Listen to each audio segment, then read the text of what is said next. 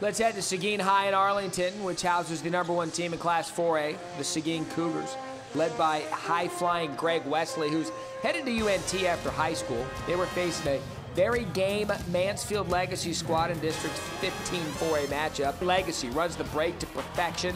Chris Smith gets it to Brett Potter, gives it right back to Smith as he glides in for the easy layup. Here, Brandon Parrish misses the 15-footer.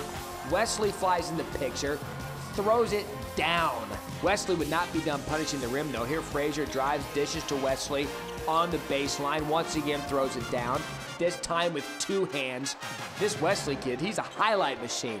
Legacy hung tough with the #1 team all game. First, it was Chad Pursley dishing into Marchie Murdock on the wing, and he knocks down the long three. Murdock 10 for the game.